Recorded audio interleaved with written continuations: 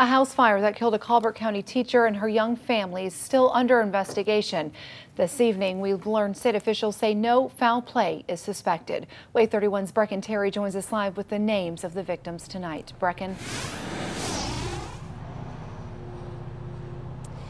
That's right, Marie. The Colbert County coroner identified the victims in this horrific and deadly house fire as 28-year-old Brandon Norris, his wife Jordan Norris, and their 3-year-old daughter Marley.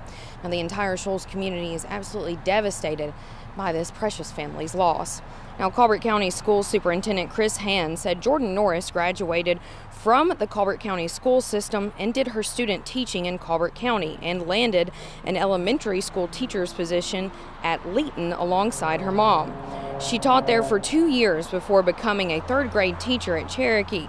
Now, because of this tragedy, Hand said he closed both schools so faculty and students could mourn the loss of the family.